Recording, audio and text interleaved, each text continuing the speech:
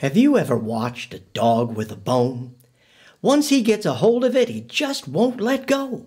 Nothing will deter him. I saw that firsthand with Jackson at New Orleans. When everyone and everything said he couldn't beat the British, he just wouldn't listen. Determination won that day, even when common sense said it couldn't. 12.5 cents, if you please.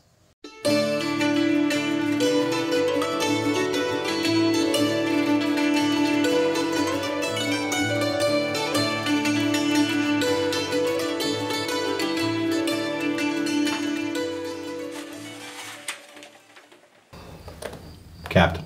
Captain. Captains, the plan is simple, and upon reaching our objective, the triumph will enshrine our names and that of our country for posterity. Captain Symmes, we are indeed fortunate that you are able to join us today. It is indeed an honor to have a true war hero with us. Gentlemen, I would like to propose a toast to Captain John Cleves Symmes, late of the 1st U.S. Infantry, hero of the Battle of Lundy's Lane and the sortie at Fort Erie. Indeed, Joseph Bolins. No coward charges an artillery battery and then personally spikes the gun. Nor faints from the enemy, bayonet to bayonet. And for that trouble, receives the thrust of cold steel through his coat sleeve. Gentlemen, you do me great honor. However, every man in my regiment did his duty. None recoiled from the dangers. The laurels of victory belong on their shoulders. Hear, hear, hear, hear. Captain Symmes, thank you for your devotion and courage. No one can doubt your bravery. But this theory you have, that the earth is hollow? The earth is hollow, gentlemen, and I intend to prove it. No disrespect intended, Captain Symmes, but your premise defies all logic known to man. There are more things in heaven and earth, Horatio, than are dreamt of in your philosophy. Hamlet. The evidence presented by Captain Symmes at his recent lectures proven the point for me. Vincent, all he has proven is that people are willing to pay 12.5 cents to listen to him. Captain Lindley, my views are certainly unconventional, especially for those with a limited capacity to listen and to learn. That the earth is hollow? Not only hollow, but comprised of 5 concentric spheres or concave lands. These antipodal lands are ripe for discovery. Antipodal? He means the opposite side.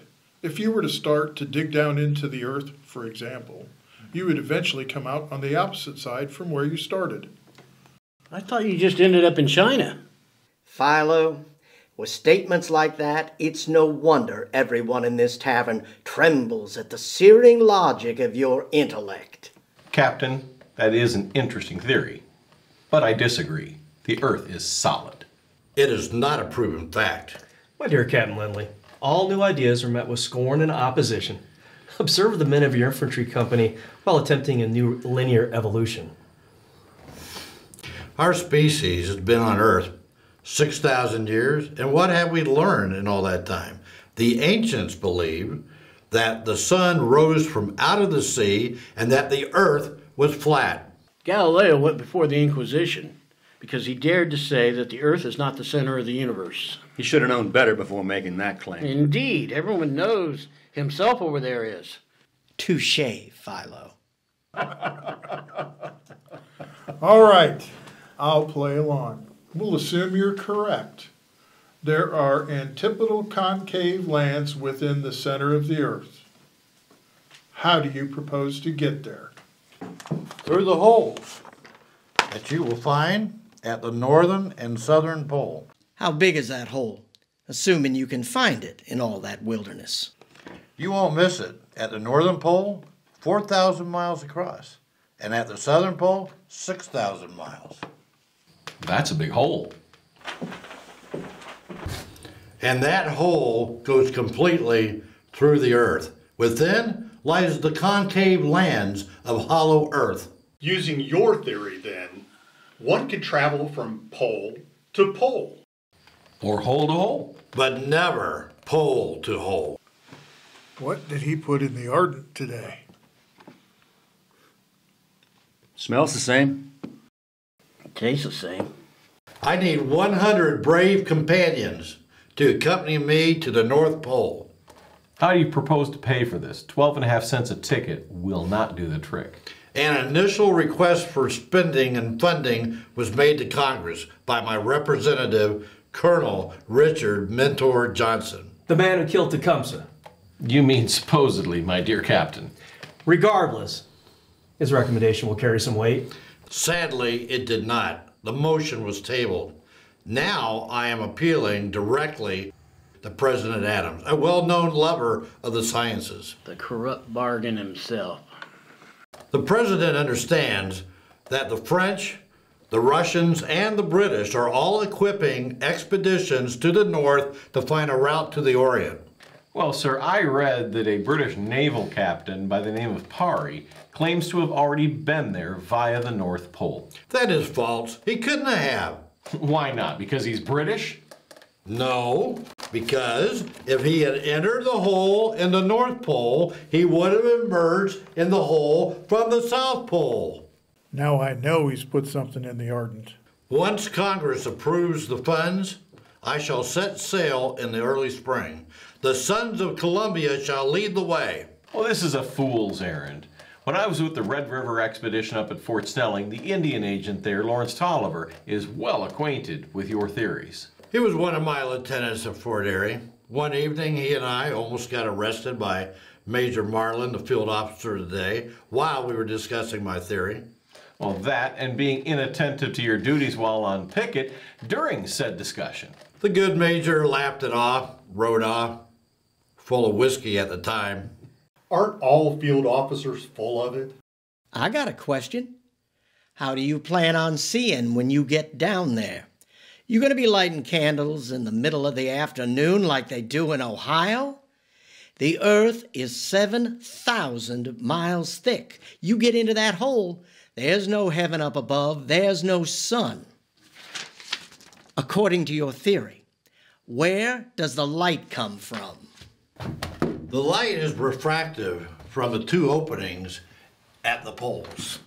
But if the earth is hollow within, what keeps these 5 concave lands separated? By an elastic and permeable vapor. One layer supports the atmosphere below. Gas that erupts from our fissures is proof of that. That's the most ingenious explanation of the sounds emanating from those beds upstairs. You say there are verdant lands. What do those verdant lands contain? Vast herds of fat buffalo. If the buffalo are large there, the men should be as well, n'est-ce pas? Well, my good Captain Dufour, using that logic, the women must be also.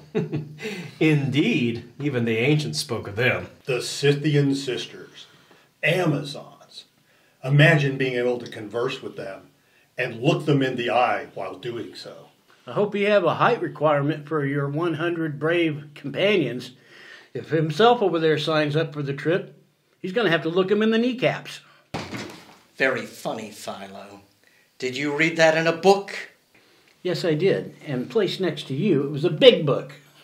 I bet I know the title of that book. So do I. You're cut off.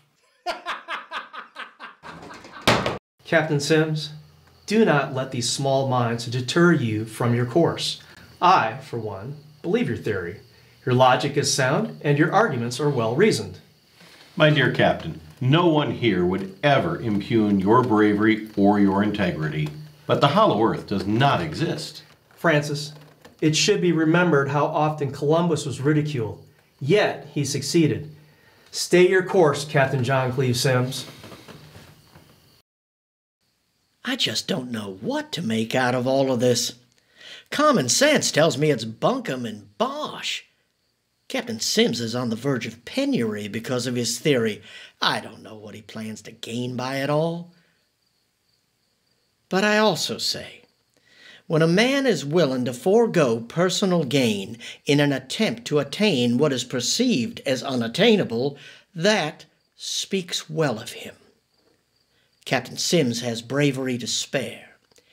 Who better to plant our stars and stripes on those concave lands? And that is my 12.5 cents worth. To you, Captain Symmes,